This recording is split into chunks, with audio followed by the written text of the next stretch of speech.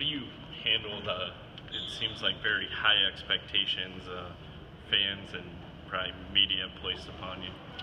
I enjoy the high expectations placed on me. I have very high expectations for myself, and I haven't taken a snap yet, so I'm just trying to get out on the field first of all and earn a spot and just do what I can most to help our offense. What are your expectations for this season for yourself?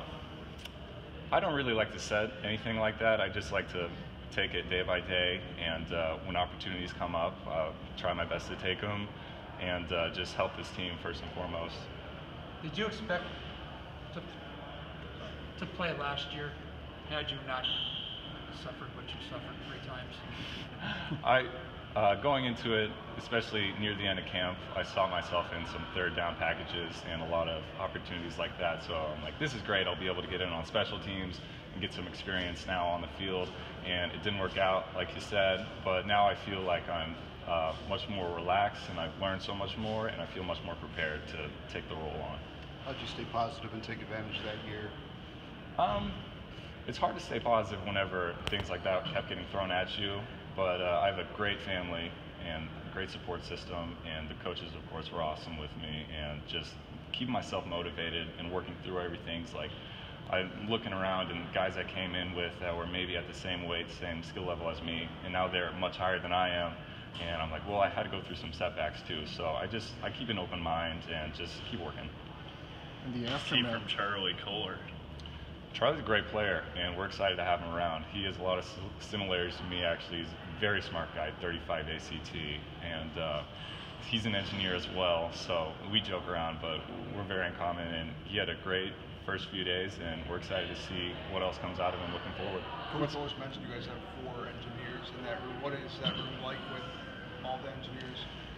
Very methodical, and it is a very good thing to have because we can go through the script at the next day and kind of go through the plays and work through everything. So that's kind of something that engineers do. We like to solve problems in a certain way. So it's great to have other guys like this in our room and that have our backs on the sidelines as well. Where did that come from? Terry? Lynn? Who did it come from? It didn't come from Terry. Oh, no, it definitely didn't come from my dad. And he's going to be mad that I said that. But I'm not sure. He's really. not paying tuition. He's not paying tuition.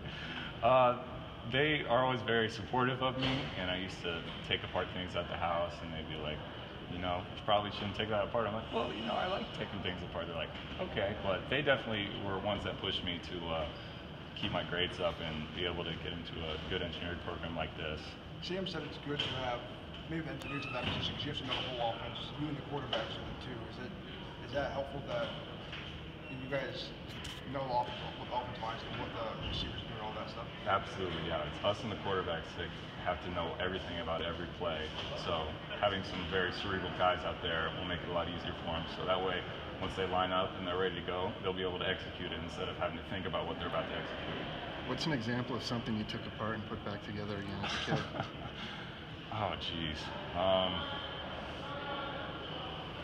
Toaster. I don't know about that. We used to have remote control car battles. So my brother and I would take apart several remote control cars to make the deadliest remote control car, and that was a lot of fun. You flip burgers at the restaurant?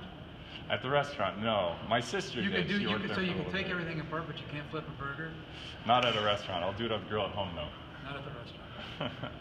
What's the competition like in that room? Because I'd imagine you can collaborate very well by breaking things down and problem solving, but at the same time you're all trying to maximize your time on the field come opening week. The thing about this year, we've got some amazing guys in our tight end room, and the guys with a lot of experience, and the guys who have gotten themselves a lot better from this past summer. So it's really exciting for us as a tight end position because Iowa State, when they were at Toledo, they had different packages where there are 4 tight ends in the game at the same time. So you got guys like Dylan Sainer, who is very large and has gotten so much better this past summer and this past spring.